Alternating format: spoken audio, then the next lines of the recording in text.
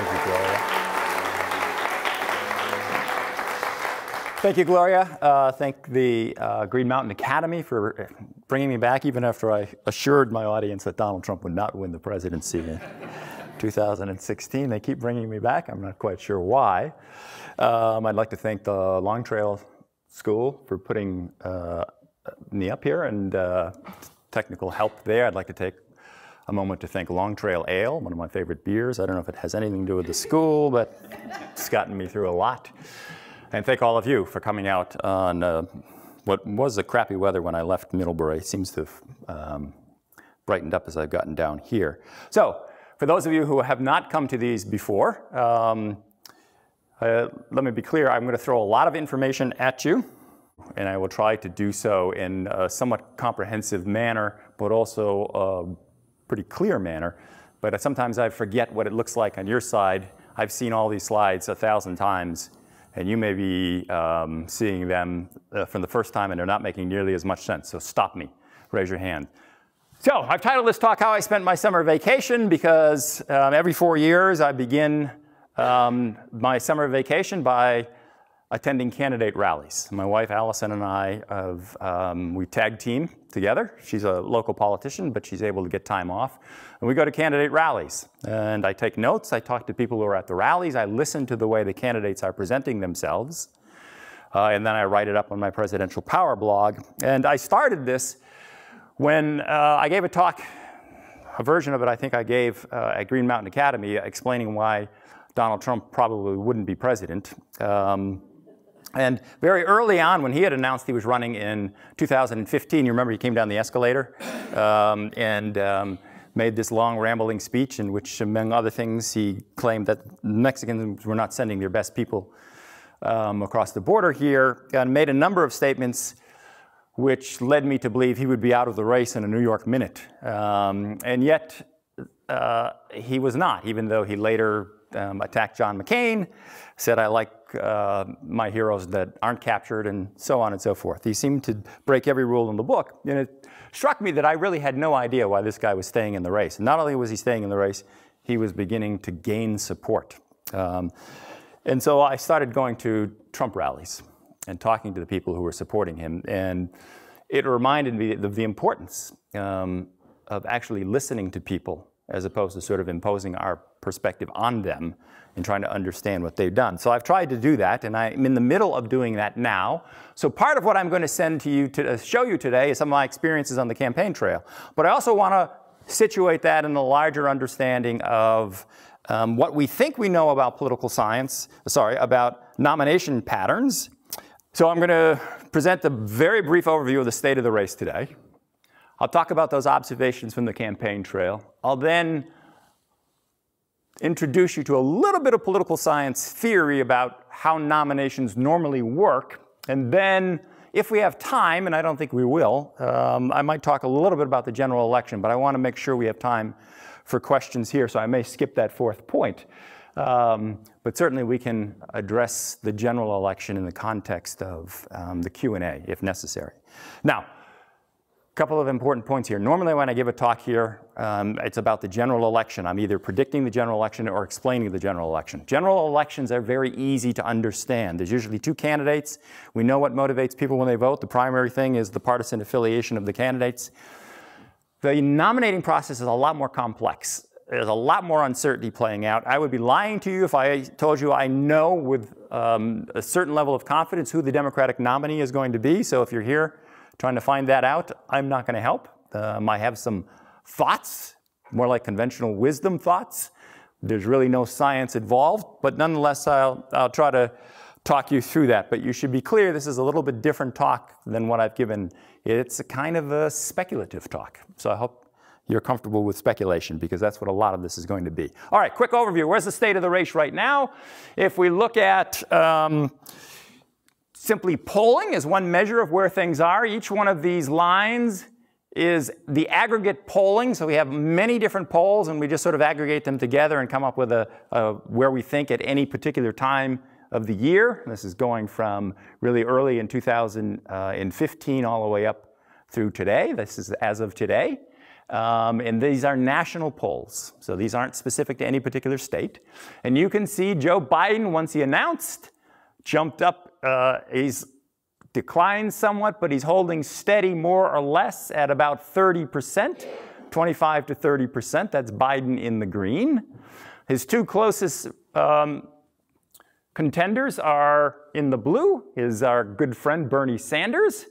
Sanders, after an initial burst, lost support when Biden announced, dropped down between 15 and 20, and he's pretty much stayed there, more or less. The person who's come on is Elizabeth Warren.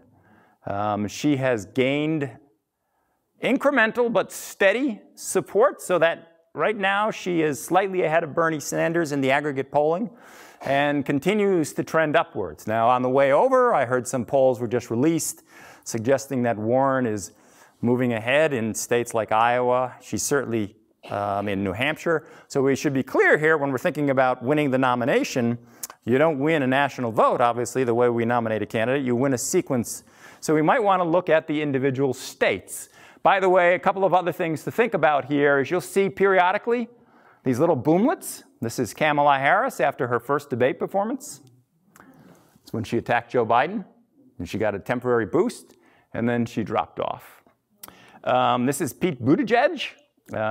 He got an initial flurry of attention, and then he sort of incrementally has dropped off a little bit. We also see the same thing happening to Beto O'Rourke very early on. You don't quite pick it up here, but Beto O'Rourke was a front runner there for a while. Front runner is too strong a word, but had up to about 10%. He now has dropped off entirely. So one pattern we've seen is for the candidates that do not have name recognition. There is a flurry of attention to them on the campaign trail, what we might call surge.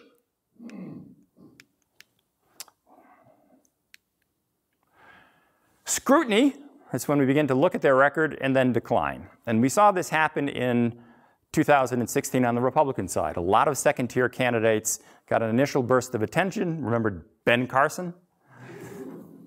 Ben Carson, now the Health and Human Services Secretary. He was housing, sorry, up there. Thank you for correcting me. Burst into the field, was a front runner for a while, then made some missteps, got some scrutiny, and dropped down. So we're seeing that with second-tier candidates. But of course, as we said, we don't elect people based on the national polls. We see them on the basis of sequence of polls. The first in the nation caucus is Iowa. Iowa will have their caucus in early February. I'm going to be out there live blogging on caucus day. I hope you follow my blog when I do that. Who's leading in Iowa? Here we see a lot more movement. Now keep in mind, Iowa is a caucus. What does that mean? It means it's very difficult to poll because we don't know who's actually going to show up. So take these with a big grain of salt. But you can see for the longest time, Joe Biden was in the lead there. He has now begun to lose support, and Elizabeth Warren is moving up. Bernie Sanders is dropping. Pete Buttigieg is moving up. This is Kamala Harris is dropping. So there's a lot of movement. It's very volatile. We're still a long way out before February. A lot of things can happen. Generally speaking, Iowa does not determine who the nominee is, but Iowa winnows the field. So if you're not in the top 5 coming out of Iowa, you're generally done. And you'll see a lot of people drop out after that.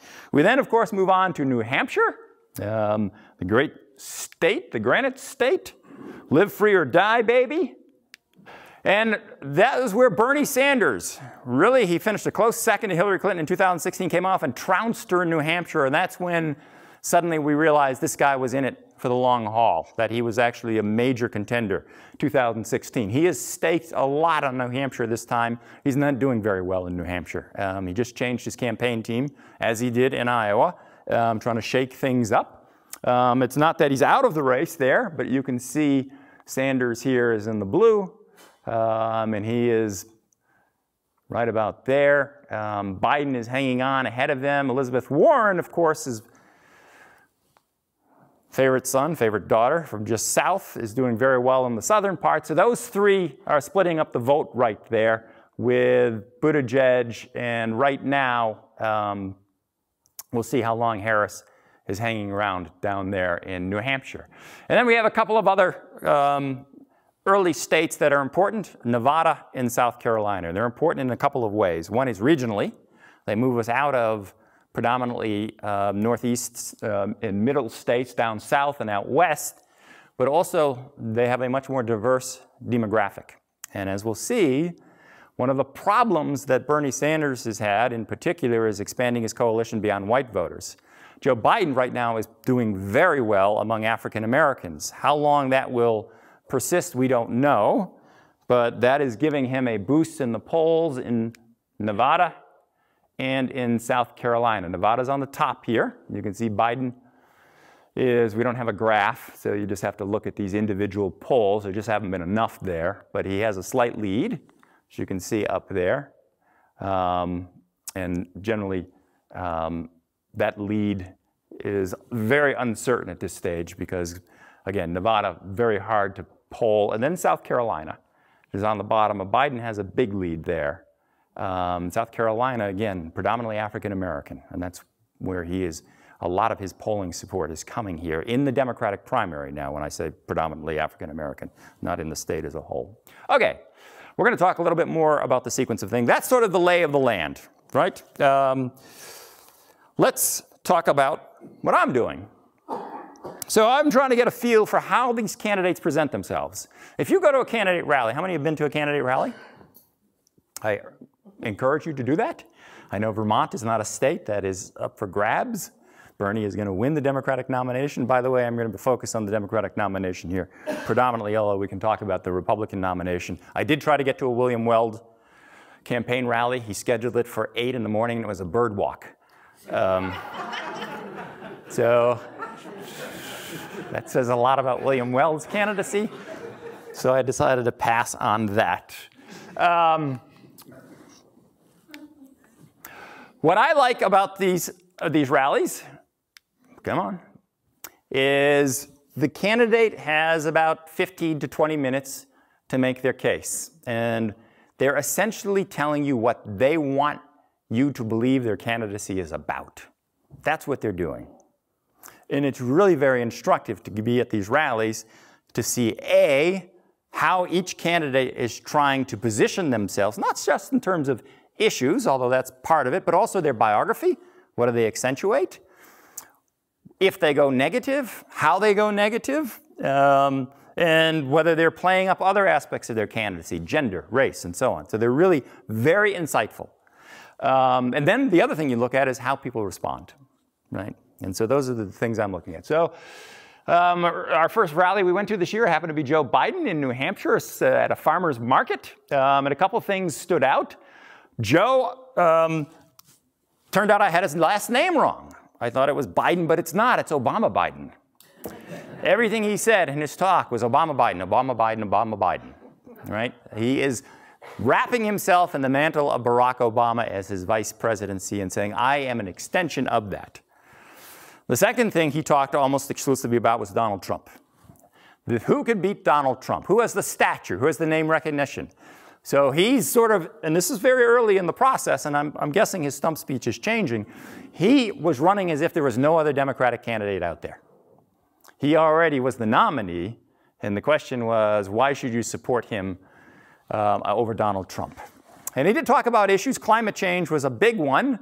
And he talked a lot about how long he's been working on liberal issues. But he really pulled his punches in terms of things like Medicare for all and so on. And it's pretty clear, as we'll see later, he's positioning himself as someone who's already looking ahead to the general election, where the electorate is going to be a little more centrist than what you're going to see in the nominating process. By the way, you'll see this particular character. She may be familiar to some of you. Vermont politician, well known. Anyone recognize her? No, that's my wife. She takes notes and all these things, and then I make her get in a picture. There's Joe. I said, Joe, look this way. So he looked the other way, and I took a picture. We then, that same particular day, by the way, this is how Biden is framing his candidacy, and I'm going to talk more about this. His name is Obama Biden, of course. Focus on electability. Traditional Democrat, he makes the argument that he's best able both to recreate the Obama coalition, that is, attract support from racial minorities. That's where Hillary Clinton fell short. She did not bring them out in the same numbers that Obama did. He claims he can, but also in those decisive Rust Belt states, he's the traditional working class Democrat, the old New Deal Democrat, and he's the one who's going to be able to bring those white working class voters that defected from the Democrats and went for Trump. He can bring those back. A couple of the questions. One thing that was interesting about him, he went out in the crowd a little bit. One of the obligatory traditions now that has developed is the candidate selfie. And I put my wife in line so I can get pictures with her with every candidate. You'll see this. Joe Biden, you couldn't get in line unless you had contributed some money. So his selfies were very select selfies. And he was a one-step removed. He didn't really get into the crowd, at least at the we were at for him. So, of course, questions, how deep is his support? People I talked to weren't passionate about him, but they respected him. Is he too old? And is his form of liberalism passé in the Democratic Party? Has the party moved too far left? We're going to talk about that. And, of course, he's the gaffmeister. And we've all known that. Everybody says, oh, he's getting kind of old. He makes verbal gaffes. And I said, he did that when he was young, right? That's not a sign of age. That's a sign of Biden. And, of course, he has a record that he has to defend, the Anita Hill and so on. We'll talk about that. Okay. We then headed north to the Lake Country. It was a beautiful day. And it was one of these ubiquitous New Hampshire house parties. Anyone been to a house party? You go to these house parties, usually a local politician opens up their house and invites the candidate to have in a more intimate setting. This one was at the lakefront, beautiful place. We went into the candidate's living room, the host's living room. And this was by far the youngest crowd we saw of any of the rallies. And when I say young, I mean there's young. Beto for everyone. We were in the living room, but you can see there are a lot of young people. Beto has actually attracted a lot of support from students. Some of my students got on the Beto bandwagon very early. He, of course, came out of Texas, established a reputation as a strong candidate, came within 5 points of Ted Cruz. Ted Cruz was calling me up every night. Somehow I got on his phone list, and he would do conference calls, and I would listen in. And he would talk about Beto was being funded by the hard left, not the far left, the hard left. And he needed money from me. He called me up once a week. So Beto sort of made a national reputation, decided to strike while the iron is hot and run for the president. He's a very charismatic guy, so charismatic that he often appears over-caffeinated. He just jumps everywhere. Very tall in person, very angular, very personable, but a guy who's sort of working out his agenda, trying to figure out where he stands. Because in Texas, he ran sort of as a moderate, but now he's moved for the left on issues like gun control and on civil rights, two issues that he's playing up on Texas. So he talked a lot about those. The other thing he made a point of saying, the electability issue, he's unlocked Texas. Texas, which has been historically Republican now in presidential elections, he can turn it blue. So he's selling that part of his. And then, of course, we took the selfie, right, with that well-known politician. He really is tall, and there he is in his Kennedy-esque moment. I thought that was a nice little touch. So, a couple of questions about him. Is he too young? Is he too inexperienced? He really has no national experience. He was a member of Congress. Is he really a progressive? You talk to other progressives who say he's a Johnny-come-lately to the progressive movement. He's just sort of trying to find a issue space to attract his attention. And he's actually peaked very early in the polls, has now dropped down, and that's why you've seen him become increasingly strident, like using obscenities, anything to attract attention. Some of his thunder has been stolen by Pete Buttigieg, who is really taking some of the younger voters away as well. We'll talk about that in just a moment. We then went to John Hickenlooper. I almost dropped this slide because what do we know about John? He's gone. His candidacy was never very focused. Let's see, here he is at Dartmouth. There was all of 25 people there. Very impressive guy, I got to tell you. I didn't know that much about him. Heard him speak, very impressive. Like a lot of the governors, the Bullocks, the Hickenloopers, his argument is, I have a record of accomplishment. in contrast to these legislators who all talk about what they're going to do but never accomplish anything, as governor, you got to do things. And I got bipartisan background support for background checks in Colorado. I got increased spending for infrastructure spending. Lot of record of accomplishments. He says this is the type of guy, when you're looking at president, you should be voting for. Hickenlooper, right? A guy with a record of accomplishment. It went nowhere. His candidacy died very early. In fact, the first question that was asked here by a student was, why aren't you running for Senate in Colorado? Why are you running for president? Because there's a weak Cory Gardner, is the Republican there, is very vulnerable. And Hickenlooper said, oh, I have no interest in running for Senate. I'm committed for the long haul to be president. And then he dropped out and he's running for Senate. But he had to say that. Well, the great thing about this is since there was nobody there, that's his press secretary, practically begged me to ask a question. I said, no, I'm just here to record things. He said, well, don't you have any questions? Ask a question. So I actually got a lot of time to talk to Hickenlooper because there was no one else there. And I felt bad for the guy. Who else do we have here very quickly? Oh yeah, partly I thought Hickenlooper, I kept him in here because he raises an important question.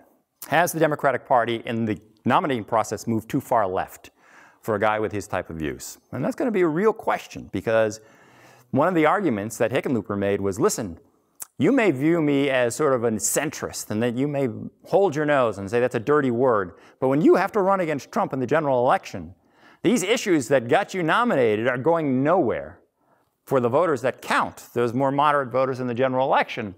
But it did not gain traction, at least in polls, and of course his money dried up, and when your money dries up, you got to drop out. But I thought it was important that we talk about him because of that. All right, we then saw Julian Castro. It's not my best Julian Castro, there he is. This is at a house party in New Hampshire. This was in J.D. Salinger territory, a former state legislator who has been hosting these things since back in the 1990s. Castro showed up about 2 hours late, but the crowd hung around with him. I didn't think he was going to make it, so I told this well-known politician, just stand next to his sign, and I'll take a picture there. And then Castro showed up. He is a very impressive individual. Raised by his grandmother, Mexican immigrant. He and his twin brother, parents divorced when he was very young. Public school, went to Stanford. He said, the scales fell from my eyes, and I realized what is possible in this country if you have wealth and access, things that he didn't have. He ties very much into the Obama administration as well, arguing, I am the heir to Obama, not Joe Biden. Joe Biden is too old. He likes to tell the story that he was getting pizza at Domino's when Obama called him and said, can you be my HUD secretary? Very fascinating biography. Clearly playing a progressive agenda, talks a lot about the need for early childhood education, background checks, path to citizenship on immigration, plays up a lot of appeal to the Latino vote, right? The question for him, and I didn't get a selfie with him because right after this he had to go do a CNN interview. And so he went into the house and I just sort of stood and looked in the window and tried to wave to Anderson Cooper. He was in the window there. I think I have a slide of that. Do I have a slide? I do not. Question, is he too young? And of course there's how many saw his debate performance in the third debate where he just really went after Joe Biden and said, Joe, you just said something and now you're contradicting yourself 2 minutes later. You're too old, implicitly implying that. Turned out actually Biden hadn't contradicted himself, but never mind. Not clear how that played out, whether it helped portray him as sort of somebody who was gathering center stage, who sort of had the maturity, the gravitas to run. But when you are in the second tier and you're on the debate stage, you can't play it safe. You've got to do something to get attention. And so he made that choice. Amy Klobuchar. If you had asked me who's the one candidate who's best positioned to take the nomination for the Democratic Party, I would have said Amy Klobuchar. A woman. We know there's a gender gap. Women are disproportionately voting Democrat. From the Midwest, senator from Minnesota, experienced. She served several terms. Never lost an election, as she says repeatedly on the stump. has a great sense of humor. She said one of the most important things that I've heard on this trail, which is the way you beat Donald Trump is by not taking him seriously. Because what he does is he baits you into taking him seriously, and you don't. You don't take him seriously. You respond to him with humor. And she tells the story when she did her announcement of her presidential candidacy. She did it outside. A big snowstorm came up. Her hair was all messed up, and Donald Trump tweeted out something about, here she is talking about global climate change, global warming, and look, she's on a snowstorm. And he had some nickname for her. What was the nickname? Snow Woman or something like that. And he said, she tweeted out immediately, you know, Donald Trump, I'll tell you the difference between you and me. Your hair would have been a disaster in that weather. Which was, you know, is a pretty good response. So she's very good at humor. She tells some great stories. She says, I never lost a race. That goes all the way back to when I was in elementary school, running for elementary school president. My motto then was all the way with Amy Kay. And then she said, I used that as I got into the middle school, and people started looking at me. And I said, oh, okay. We're dropping that slogan. It took on new connotations. And of course, I have a soft spot because we stood in line, took the selfie. One of her chief campaign aides is a former student of mine, so he gave me some extra time with her. And she immediately told me about all the political scientists she studied with at Yale. She was a political science major, so my heart melted. And I said, okay, you've got my vote, if I voted, which I don't. So there's Amy, but she's not gained any traction. Now, she staked a lot on doing well in Iowa, and we'll see how that works out. Iowa, of course, her neighboring just south of her home state. She's moving up in the polls there, as she tells me every day, repeatedly in the emails, and then asks for money. But she's only at about 5% in Iowa. So, you know, she really has got to do well there. She has qualified for the October debate, but she tends to get lost on the debate stage. And we might argue how much that is gender dynamics and how much of that is just her inability to break through. We'll talk a little bit about the gender dynamics going forward. If anybody knows her who's worked on Capitol Hill, there's a dark side to her. And that's not necessarily come through in her public persona, but she goes through staff like a hot knife through butter. Supposed to be a hellion on wheels. You might have heard some of the stories. She's had staff shave her legs in the morning. She kicked one staff member out on the highway, just stopped, said, get out. Left him there. He said, what about my cell phone, my cell phone? She hurled that out the window at him. So she apparently, at least for assistants who work with her, can be pretty abrasive. Again, my student has been working with her years and swears by her. So I don't know how much of that matters. I think the most general public doesn't really know much about that. But again, despite the appeal, she just hasn't gotten any traction. And the new debate standard for November, you have to get 5% in polls. And she hasn't done that. You got to do that in fourth. So she has one more chance on the debate stage, the October debate, and that may be it. She may be done if she can't get on the debate stage. Okay, who else have I seen here? Oh, real solutions, not impossible promises.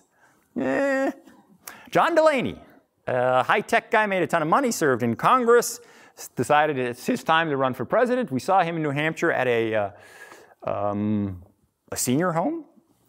There were 25 people there, and this was at the end of a long day for him. And I tell you, this is when you really realize these candidates, I have so much admiration for what they do. He took, his staff kept saying, we got to move on, there's only 30 people here, but he took every question. And there was one persistent guy in the front who saw an opportunity to question a presidential candidate and would not let this guy go. Kept asking him questions. They got in a huge debate about the constitutionality of gun control. And Delaney stayed right there the whole time. I felt so bad for him, I actually contributed to his campaign to try to get him on the debate stage, which he was in the first two debates, but not on the third debate. Delaney is a very impressive guy, I got to tell you, as all of them. There he is, a well-known politician. And his claim is, listen, let's not kid ourselves.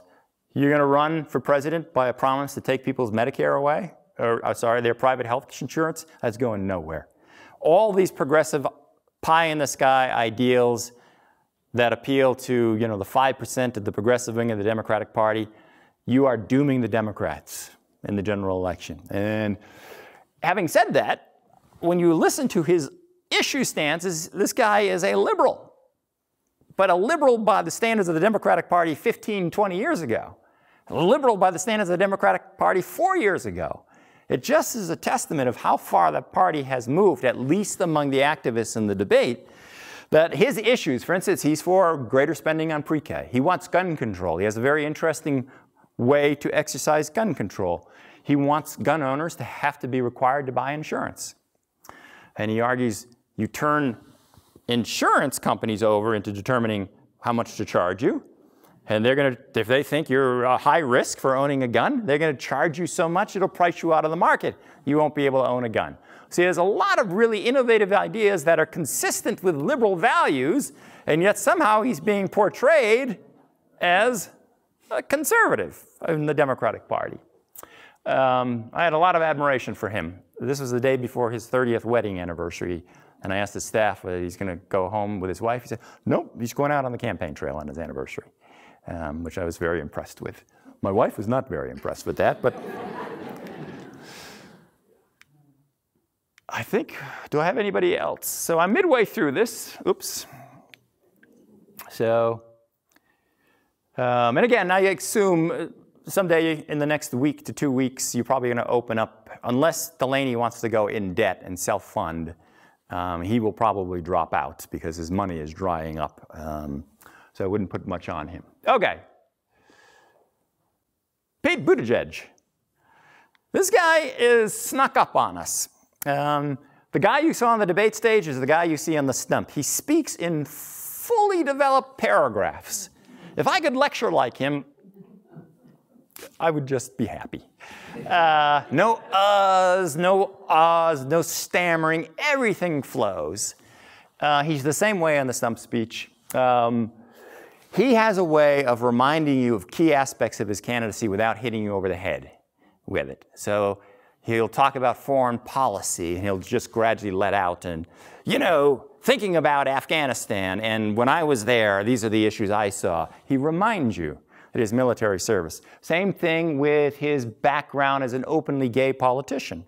He doesn't hit you over the head with that, but it comes through when he talks about civil rights and the need to be inclusive and how this country is broadening its definition of what inclusivity means. And you know what he's talking about, but he's not hitting you over the head with it. He's an interesting blend of pragmatic, progressive policies. So for instance, on Medicare, he says, yeah, ultimately Bernie and Elizabeth is right. We want Medicare for all. That's where we should go. But it should be a choice. It shouldn't be foisted on you. So let's give that choice by creating a public option run by the government, and then let the competition of ideas determine which one wins out. I'm confident in the long run, the government-sponsored health insurance is going to win out. But as he said on the debate stage, I trust the American people to make that decision for themselves. So it's a very impressive presentation. He has by far the youngest staff that I saw. Young people really like this guy. But he has some issues. The most important one being, there he is, by the way, with a well-known politician. We tried to, this is actually 2 different rallies. He was at that house in New Hampshire, the J.D. Salinger house. I asked the host, because it was a big crowd there, biggest one we had seen. He said it's the biggest crowd he's had at a rally since 1996 with Al Gore, to the Buttigieg one. Now, I don't know what that means. It just might mean the J.D. Salinger crowd really likes him. It may say something about New Hampshire. I don't know if we want to read too much into it. But he has money, and he has great infrastructure organization on the ground. We'll see. He's staking a lot on Iowa and New Hampshire, a lot. And of course, that is part of his potential weakness. Can he expand his support to racial minorities? which are a huge part of the Democratic Party, right? 40% or more African American. And his issues with race in South Bend may come back to haunt him. We'll see how that plays out. Okay, that is my sort of on-the-ground take of the candidates I've seen. Holy Toledo. Just a reminder, I showed you some polls. We're still very early on. If you want to look at early polling, this was the actual nominee and how they were doing at about this time in previous years. And here's the leaders at this time. And you can see how many of these leaders actually got elected president. None of them.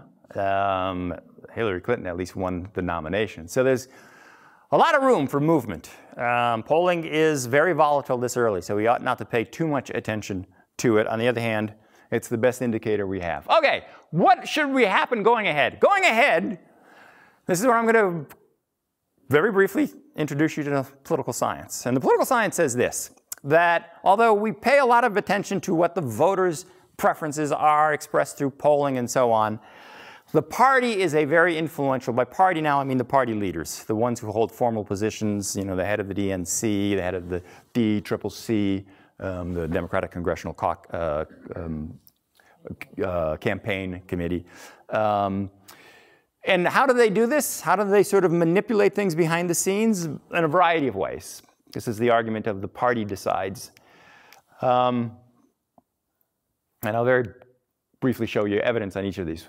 One, endorsements. Endorsements are a signal. Who's acceptable to the party? Basically, what the party wants is they want to select somebody who has the broadest support within their party, represents the party's principles, and still can win the general election. That's what the party is signaling through their endorsements. I believe this individual is best positioned to do this. The second thing they can do, and this has become less useful to them, but when parties used to be able to contribute money through soft money contributions, they would funnel money to the candidacies of the people they want. They can't do that anymore since some campaign finance reform, at least not directly. They can still do some indirectly. Third, they control the rules of the process. For instance, how do you get on the debate stage? Let's make rules that are designed to help the candidates we want to see do well and hurt the ones that we don't do well. And we saw this in 2016 with Bernie Sanders complaining bitterly about when the debates were scheduled. They were all scheduled at times when no one was going to watch them, he said. And that was designed to help Hillary Clinton. The party was working behind the scenes. Okay, so let's look at some of these criteria. Where are we on things like endorsements of, here's governors and members of Congress. Who have they endorsed? So far, Biden is running ahead. Kamala Harris has some strong support among California politicians.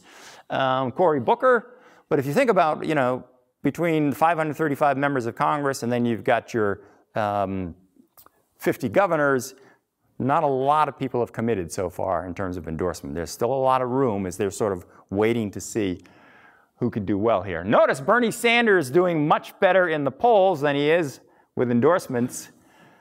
Democrats aren't keen on having a socialist suddenly use their party as a vehicle to pursue his own interests when he doesn't work for the party in between the elections. Okay, money raised.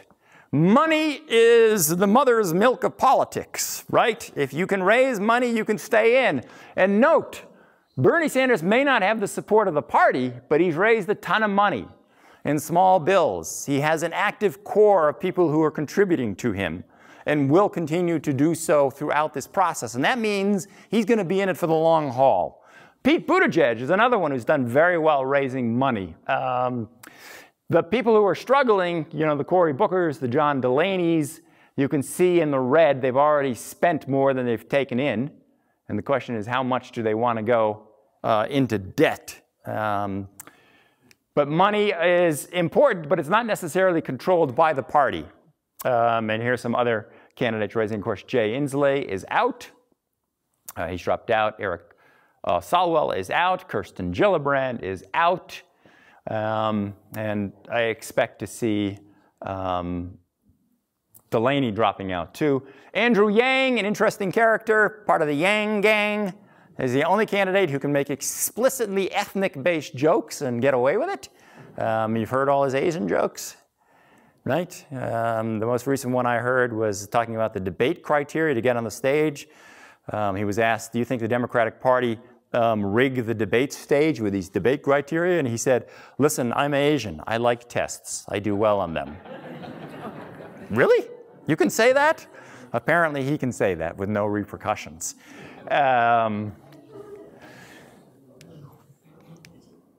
Okay. The other thing, of course, is you want to elect a candidate who is in the center of the Democratic Party, but also can win the general election.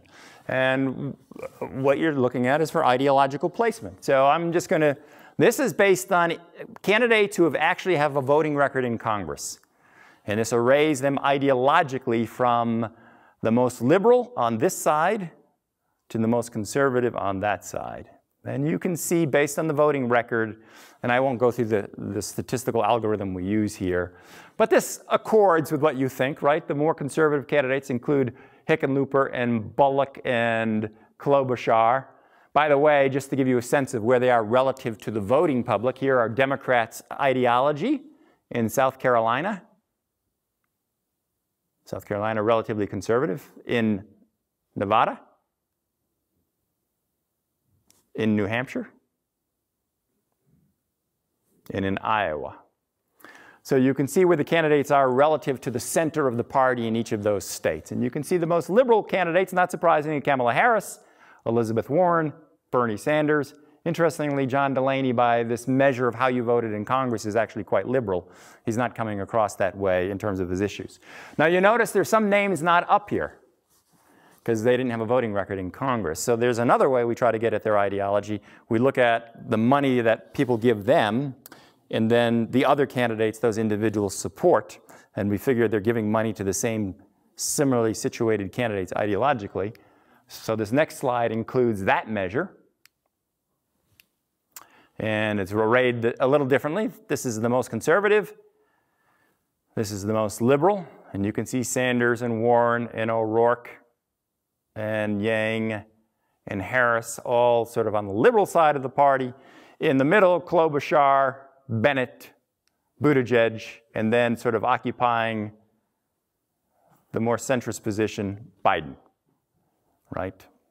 And of course, on the Republican side, there's Trump, there's Weld, and don't worry about Mike Hogan. Okay. So the question is, who will win the Democratic nomination? This is sort of the distribution of the Democratic vote. So you want to sort of be in the middle, but then still be able to move to the center and realistically capture most of the voters who are here. Okay, let's see what we should talk about here. Very quickly, one other influence on the nominating process is the media. And the media's criteria is different than the party. The party wants to nominate the candidate who has the strongest ideological sort of support within the party and can still win the election. The media's criteria is much more who makes for the most compelling narrative. And by that, they focus on personality. They focus on differences among candidates rather than points of agreement. And to them, the nomination is all about a horse race. It's the tactics, who's ahead, who's behind, what are the measurements we can use to determine that. And one of the most important impact the media has is they simplify. You read the opening paragraph after a debate, and the debate has 10 candidates. They can't possibly discuss all 10 candidates in the debate. So they're immediately picking winners and losers by who they talk about very early on. So the media exercises an independent influence on us by subtly cueing us into thinking who's ahead and who's behind in the horse race. And sometimes it's not so subtle. So, for instance, if you look at the debate, ask yourself, who gets the most questions? Who gets the most debates time? The media determines that. And they have a specific criteria for doing that. Who's more newsworthy? And they are not going to give a lot of time to Marianne Williamson or Tulsi Gabbard because they're not viewed as legitimate candidates. They're on the fringe. And so it's a double-edged whammy. If you go on the debate stage and you're viewed as a fringe candidate, you're going to get off the debate stage viewed as a fringe candidate because the media is going to focus on those people in the center. How do I know that? Because we actually measure these things. right? Or some people measure them. So think about the most recent debate. Who got the most debate time? Interesting. Biden, Warren, Sanders, Harris, Buttigieg. Those are the top 5 candidates in the polling. Coincidence? I think not. Now, how did Booker get in there? Because he just cut off the moderator and jumped in to try to make himself heard, right? Which is what you've got to do if you're not going to get called on. And in his particular case, there was a dynamic on race that he was piggybacking in on a little bit on that. Who doesn't get as much time? The second-tier candidates. And of course, Andrew Yang, way down there at 7 minutes. Okay.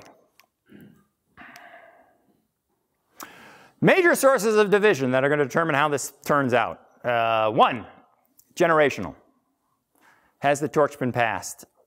We always hear this talk about younger candidates versus the older candidates. One of the problems here is if I ask my students, would you vote for somebody who's 75 years old or would be 75? They say, no, I really wouldn't. But of course, then I ask how you're going to vote. Well, I'm not registered yet. Okay, so you got to actually show up. And you folks show up, right? And you folks think, 75, that's not that old, actually, when you think about it. Right? That's our prime, actually, when now that I consider it. So we'll have to see who shows up. But there is this generational divide. Ideology, I've talked enough about that. How far left can you go to win the nomination and then make a credible run in the general election? Race. Some candidates are doing very well across racial lines. Some so far have not demonstrated an ability to do that. Looking ahead, these are all things we have to see how they play out. It's too early to make judgments on this. And then, of course, geography, right? And we'll talk a little bit about that if I have time at the end in the question and answer. Okay. This, of course, by the way, just to give you a sense of the age of the candidates compared to presidents who were actually elected on their, and how old they were on election day. So, you know, but today 70 is the new 50. So we live a lot longer. So they may look older, but, you know, they're not that old. Wow. You can see the difference. Okay. In the last 4 nominees, we're able to place them on a similar ideological scale, and this gives you a sense of how the party has moved to the left. So again, 100 is moderate, 0 is liberal.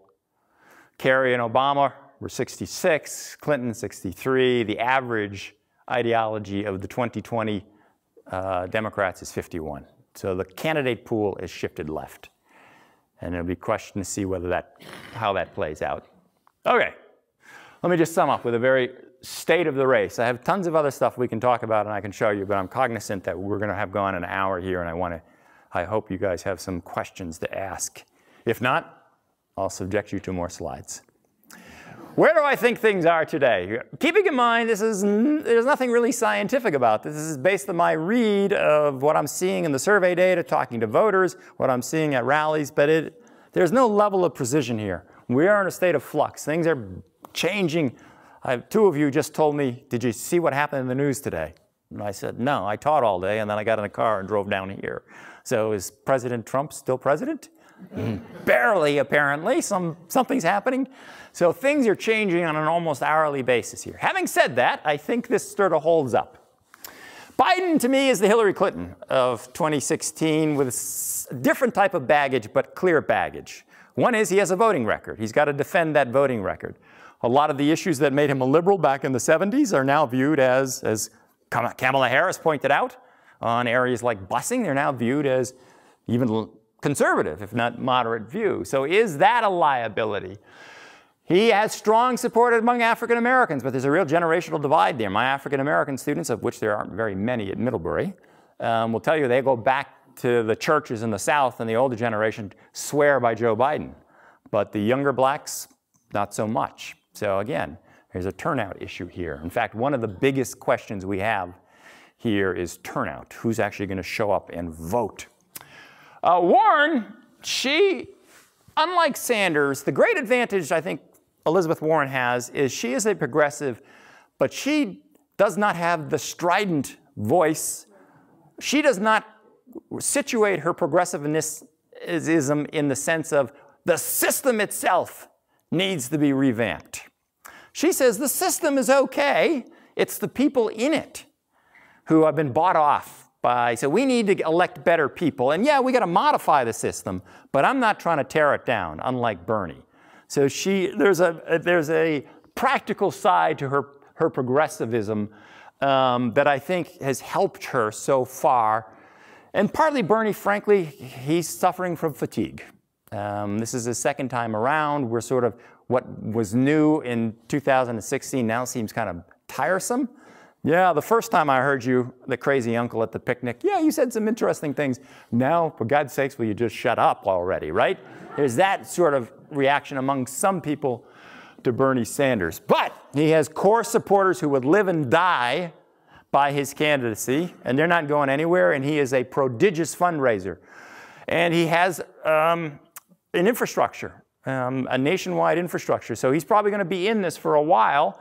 I just don't see him expanding his coalition. He just has shown no evidence at all, unlike Warren, who continues to incrementally add support as other candidates drop out. None of the candidates who have dropped out has their support gone to Bernie Sanders. He's sort of stuck there. That's the top tier right now. But that's very much a tier in which the support, to me, does not seem necessarily solid, particularly for Biden. Sort of right below them, Harris. I think Harris peaked very early. On paper, there's a lot to like about her. She comes from California, which has moved its primary up to March 3rd, Super Tuesday. She's raised a lot of money. She checks a lot of boxes demographically. She can speak to racial minorities. But you know what? Racial minorities don't actually trust her because of her record as an attorney general. There's a lot of sense among African Americans that her prosecutorial record was too aggressive. And she's now trying to back off that and explain that. But she has not built up a lot of credibility among the African American community yet. And on paper, at least, that strengths have not translated to actual polling support. She's actually been losing support recently. Buttigieg, on the other hand, has come out of nowhere, has developed a strong reputation on the issues. He's stolen some of O'Rourke's thunder as sort of this candidate of the young. The question is whether he can enlarge that in racial minorities as well, and we just don't know. It's really hard to tell until we actually have voting, but I would put them in the second tier. And then there's the people who really their candidacy depends on getting on the debate stage, and then parlaying that into doing well in those first two contests in Iowa and New Hampshire, because Iowa and New Hampshire is not going to knock off the top tier. They have the resources to stay in the race. What it does is it winnows the field. It knocks off the people on the bottom. If they do not show a spark, they cannot raise money. If they cannot raise money, they cannot continue to campaign. And so you see these candidates sort of boxing each other around, picking their moments when they can try to create that viral moment that Harris temporarily did off the first debate. I'm not going to sort of take you through each of these. Each of them have some unorthodox aspects that they're trying to parlay into their candidacy. It's not clear to me that any of this is translated into momentum, at least at this stage. Okay.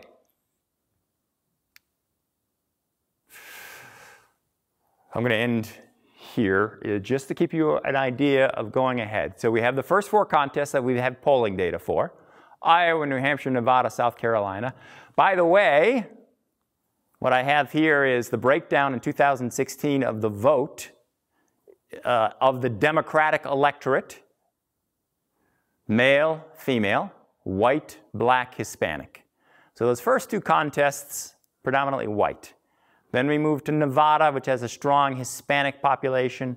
Then South Carolina, 2/3 African American, again, and this is going to give us our first indication of how individuals like Sanders, Buttigieg, even Warren, do well among African Americans. Then Super Tuesday, look at this. I think after Super Tuesday, we're going to emerge with probably 2, possibly 3 candidates. There'll be a progressive candidate, there'll be the moderate candidate, there may be someone hanging on in either one of those categories. But everyone else, I think, will be pretty well done by March 3rd. I will be in Iowa, then I'm heading to New Hampshire, then I will be in South Carolina. I got to pick a state here. I'm going to pick the warmest state I can find in March. I hope you follow me on the blog, and we'll talk about that. But notice a couple of things. A lot of racial minorities in the southern states like Virginia, North Carolina, Georgia. If you can't attract support among racial minorities, it's going to become pretty clear by Super Tuesday. The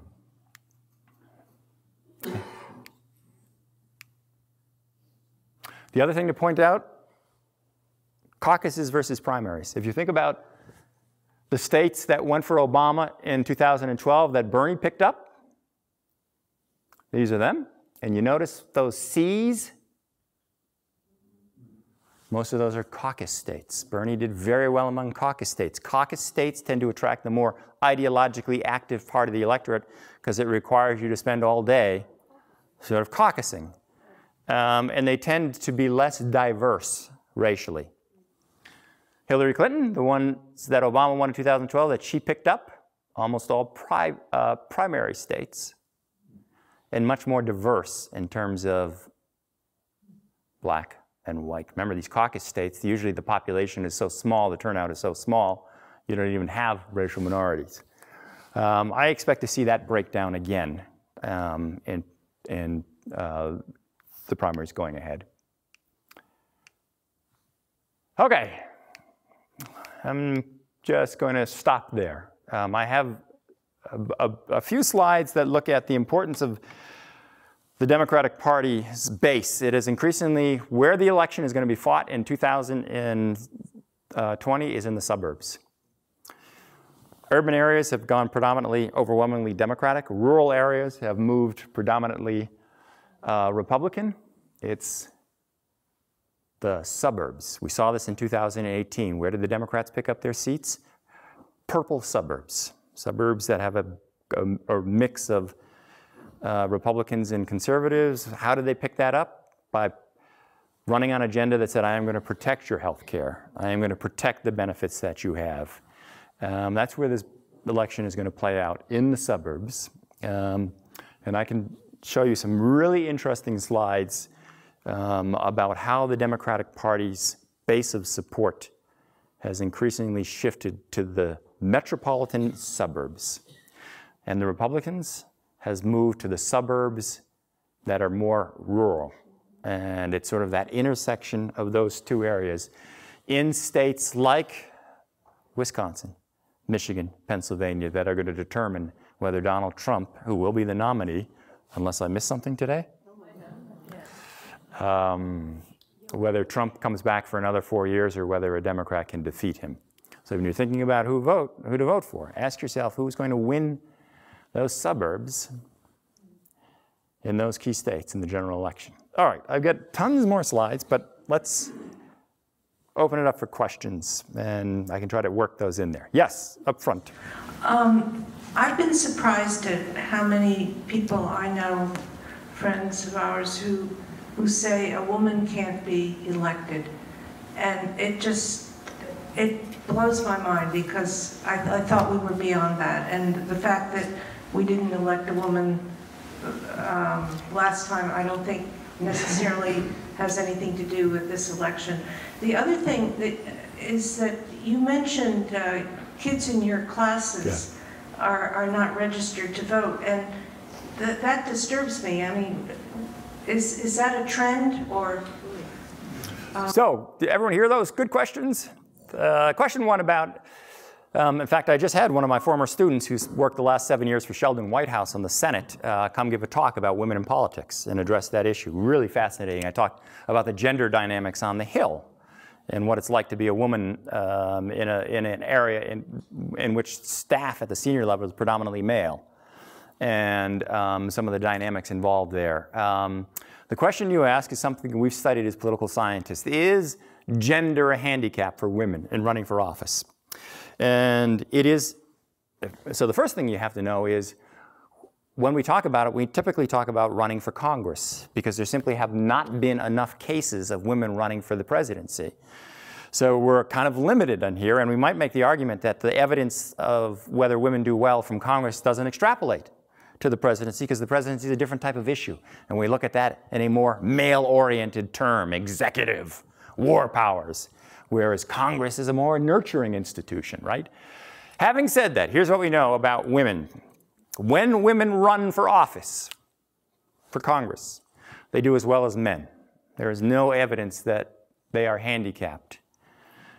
The question is, do they run for office as frequently as men? And they do not. And there are a couple of reasons for this, but one of the most important is they're not asked. Women have to be asked multiple times to run for office. You ask a man, I need you to run for office, he says, I'm in. Women got to be asked, and they are not asked as frequently. So where we see gender coming in is the disparity in women and men who run for office. Once they run, women do as well as men. Why does it matter? Because once they're in office, women generally pursue a different agenda in Congress. It is not an agenda, by the way, that is focused on quote-unquote women's issues, abortion, things like that. It's focused more on where women differ dramatically from men. And there is a distinct gender gap, by the way, which my student talked about today, which is really problematic for Republicans. They simply don't have enough women representing Republican issues. But where men and women differ in the issues they represent in Congress is women are much more focused on spending money on the most vulnerable parts of society. So they're much more likely to focus on early childhood education, spending money, than are men. And you see that in the, so for instance, my student was a senior staffer, the senior health aide to Sheldon Whitehouse. And when she went to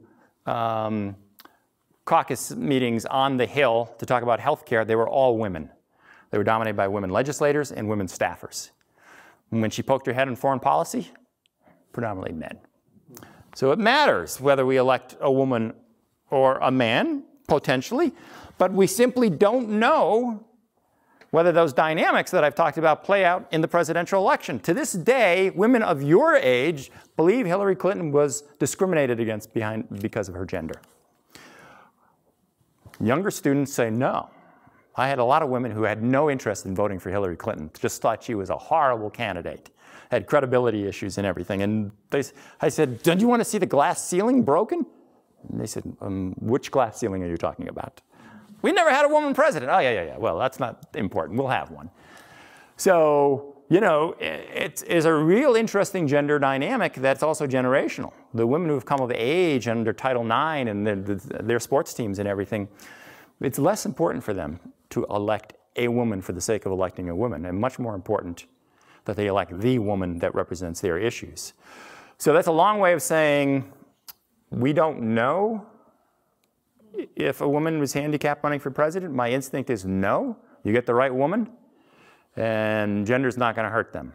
But it's more speculative than I'd like based on that. The second question, younger people don't vote nearly as much at the rate that older people do, and one of the reasons is they're not in the system. My students are attending college at Middlebury. They may be residents of a different town. They got to get absentee ballots, or they have to register. Thank God now Vermont has same-day registration, so they can just go down to Middlebury and register, but you have to tell them to do that. So it's not really a lack of interest. It's just they have not been socialized into the process of voting. So what's the lowest voting age cohort? It's the 18 to 24-year-olds. And a lot of that is simply because they're not registered. They don't think about the need to register, whereas you guys are in the habit of it. You've established residency.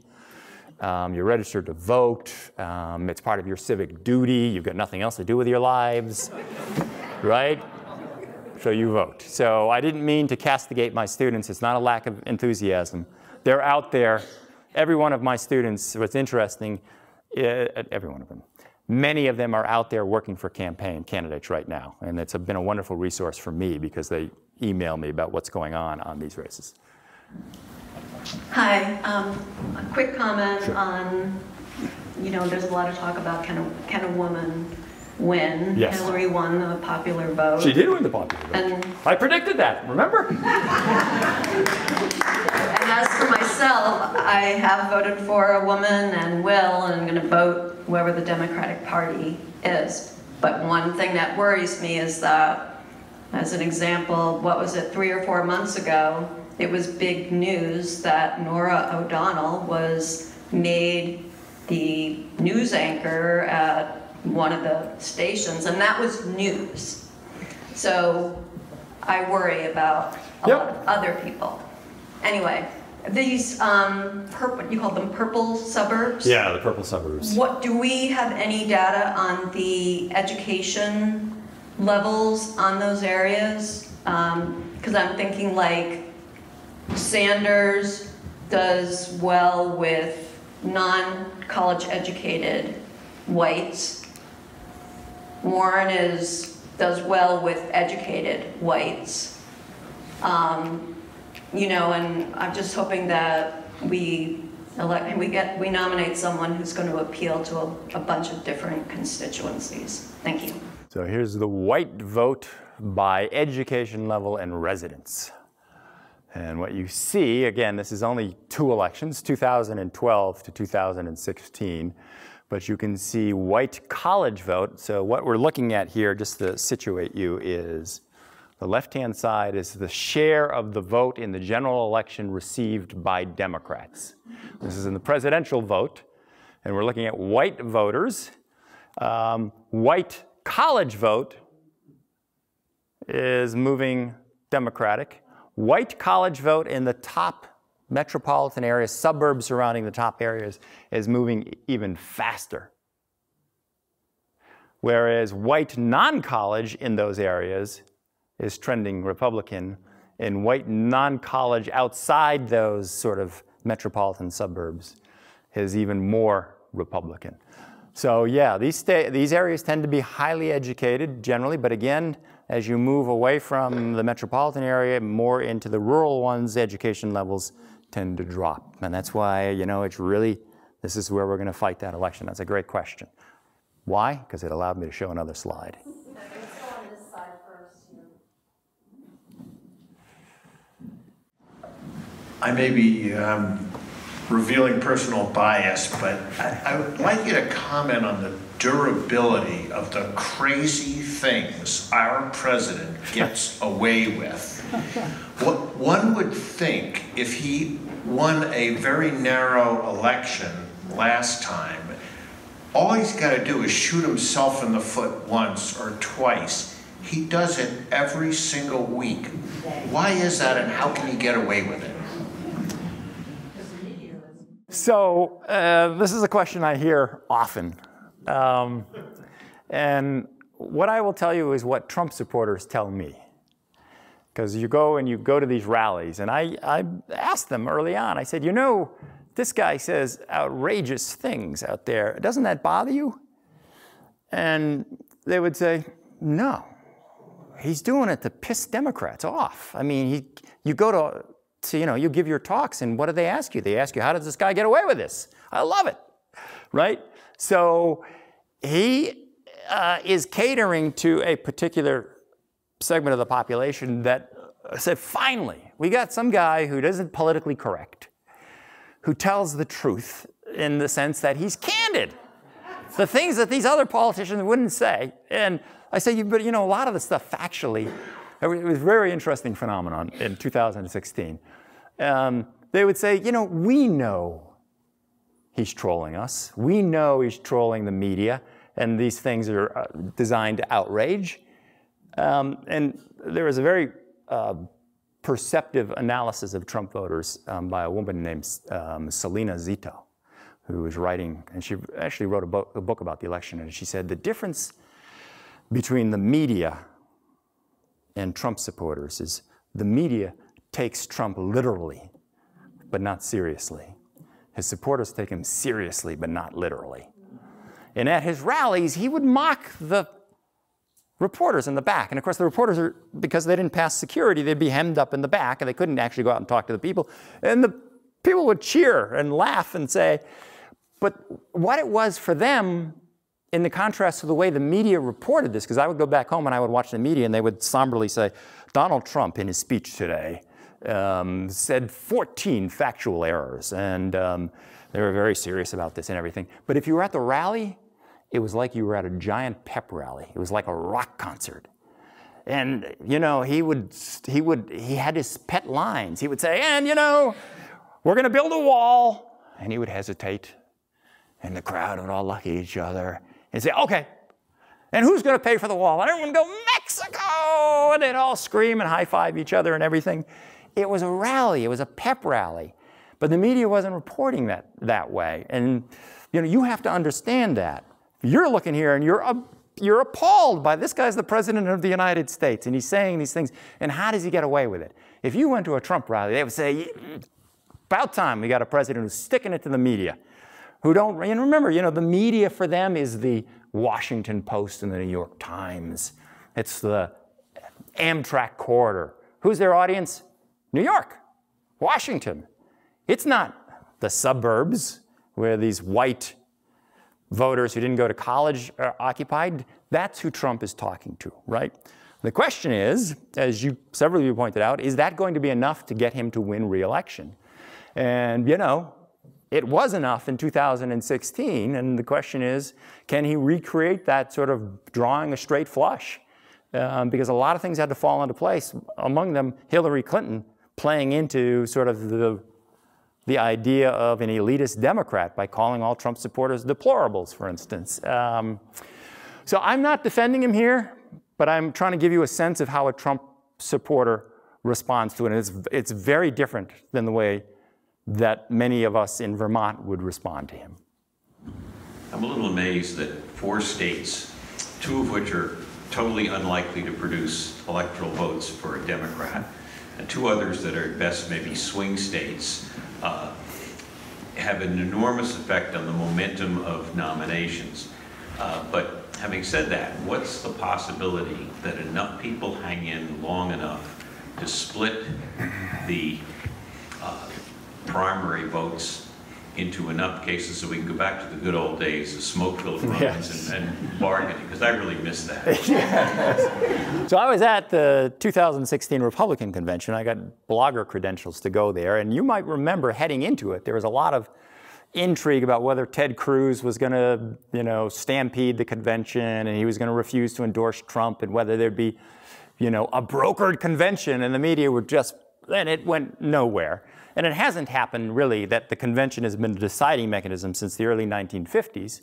So I'm skeptical that it's going to happen this time. But this is the great weakness of political scientists, and my weakness, which is I tend to think things are going to happen in the future the way they happen in the past.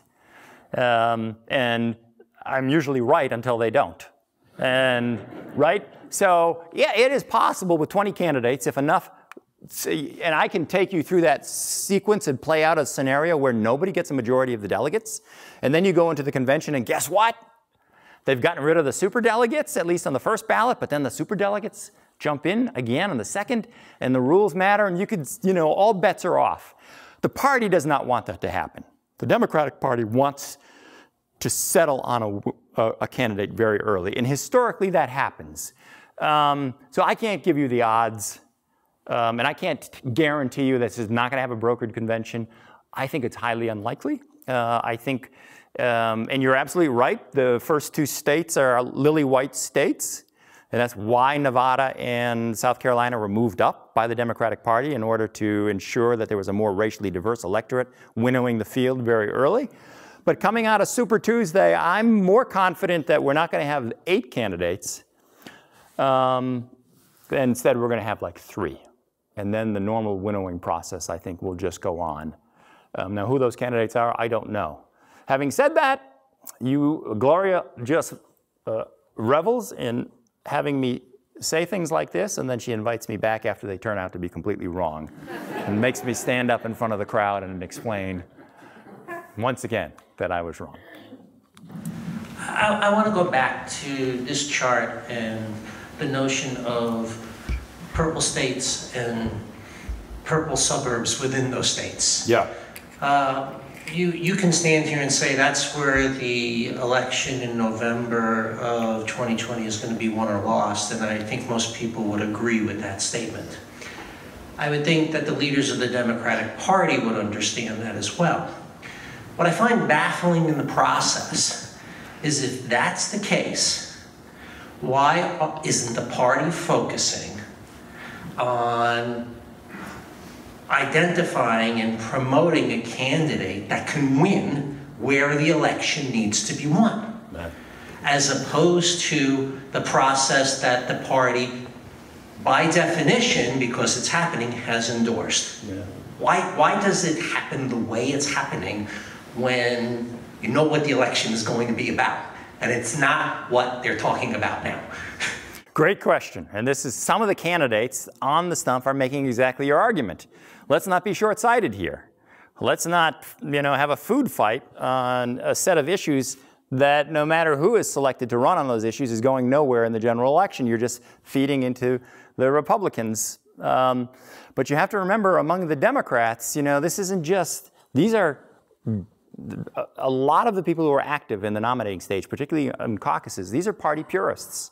They believe in Medicare for all. They think it is time that we join the rest of the modern world and embrace Medicare. I mean, Bernie Sanders has been articulating this mantra since he was a socialist mayor of Burlington.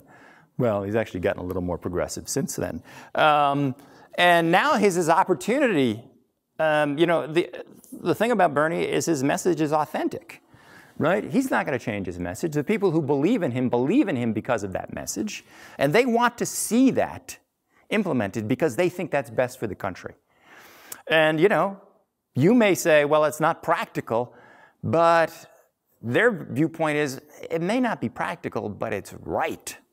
That's what the difference is between professional politicians. When you go back to the smoke-filled room, they said what candidate can get elected, to this more open process that's dominated by activists who, they're the ones who are, you talk about the influence of money on presidential elections. It's not the corporations. It's the ideologues, the purists. And if you do not abide by what they want, they will primary you. One of the things we've seen is Congress has become more polarized. Why has it become more polarized? Because candidates who are moderate, the Richard Lugers, among the Republican Party, or the Jim Jeffords, to speak of a moderate Vermonter, they get primaried. And then in the general election, you're faced with two relatively extreme candidates. And, the Democrats are cameling, we might elect somebody who is progressive, but that's where we should be going as a country. And we can make the argument in a general election that, okay, these policy issues might seem a stretch for you, but it's the future. And the future is now, and we're betting you're going to choose that as opposed to another 4 years of Donald Trump. Whereas the more pragmatic politicians say, no, you're ignoring the reality on issues like Medicare, where nobody in their right mind is going to support a candidate who's promising to take away your health care. I mean, that's part of what's interesting for me going out there and seeing there's a stark choice that Democrats are facing right now on which direction they're going to go. And for everyone who argues your side, there's somebody else who says, no, Bernie's right. This is where we want to be as a nation, right? Healthcare is a right.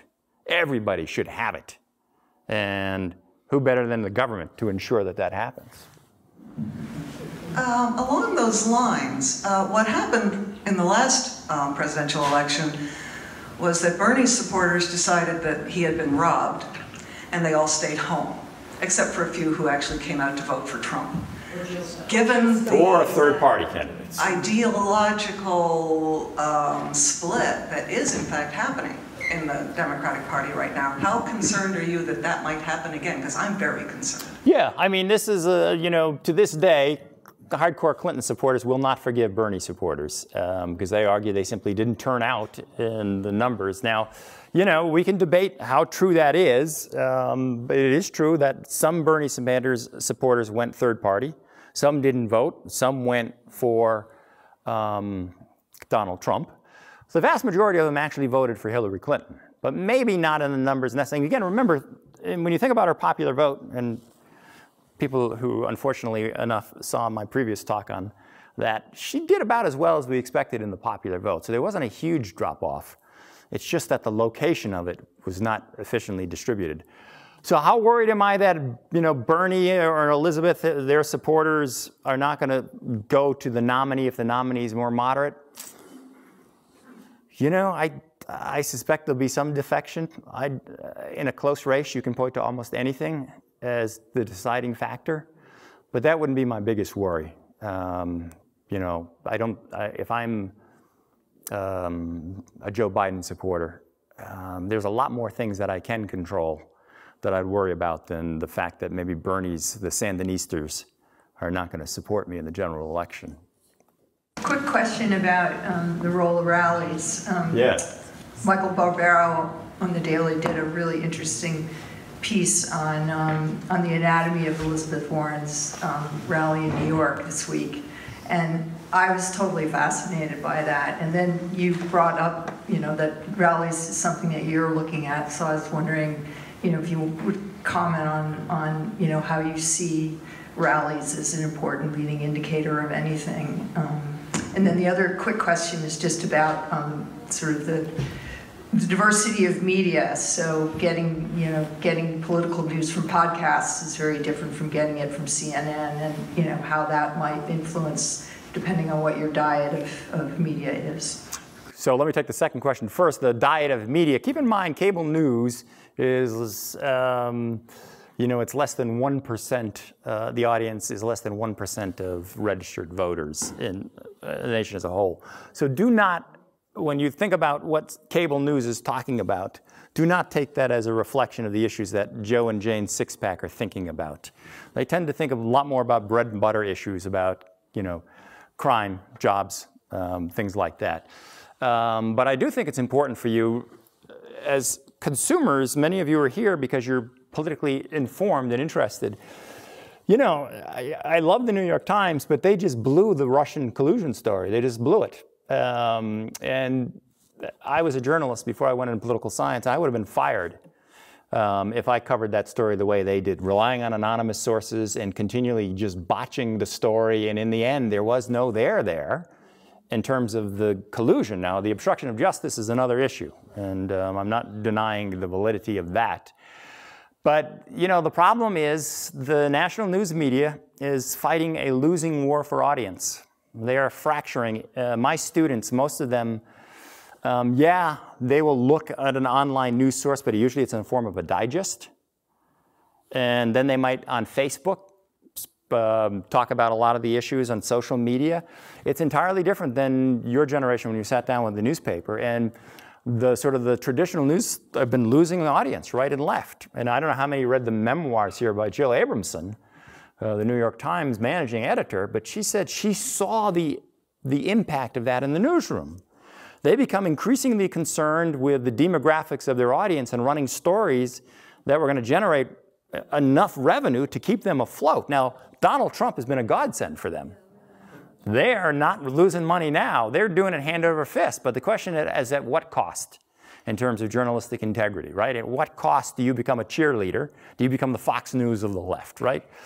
So I would encourage you to diversify your sources, not to change your perspective, but to understand what a lot of people out there who look at Donald Trump and don't necessarily gag the way a lot of you do, understand why that is, what Trump's appeal is. And if you dismiss it as simply, well, there's a bunch of racial bigots out there, you're missing a big part of his story. I mean, I'm not denying there's some racial bigotry, but there's a lot more than that. So it's very important that you diversify your media as much as you can and be alert to the limits of the types of stories that they're pushing and why they're pushing them. That's not to say the New York Times, you shouldn't read it.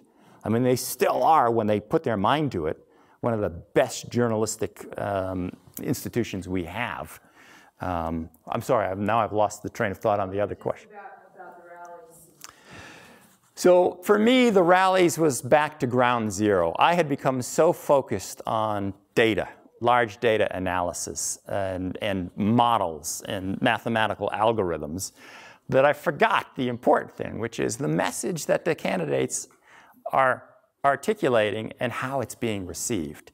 Because when Trump was running and his message was being encapsulated in these snippets in the newspaper. I was saying, how is this guy getting any support? I mean, it's Mexican rapists, and it's John McCain is, why is he getting any support? And the media is talking about Joe the plumber is a bigot and everything. Are they all bigots? Well, some people say, yes, they are, okay. And I had to go to the rally. So what the rallies do to me is candidates have to make a conscious choice in a limited amount of time to say, this is what the election is about. And this is why, given that, I am the candidate of choice. You can't get that anywhere else. You can't get that through the filter of a cable news excerpt. You can't get that, really, even, you can't get a flavor watching the rallies on television. So rallies are just crucial, and I encourage you to go to them. You are next door to one of the really touchstone states, and thank God for that. So, you know, go to some of these. But we'll have some candidates come to Vermont. Not very many. But the other thing is, then listen to how people react to what the candidate is saying and talk to them. Say, hey, what'd you think of that? I remember talking to somebody about Trump's language. The guy was 75 years old, and I said to him, you know, what do you think about his language? He said, did you ever do business in New York? I said, no. He said, that's how everybody talks in New York. That's how you get the job done. Okay, I never would have known that, right? I remember talking to a woman, and I said, you know, this guy makes these comments to me that seem really misogynistic. I mean, and she said, yeah, I wish you wouldn't say that, but I'm looking past that to the things that are important to me, to what he's talking about. And she said, I'm going to vote for him.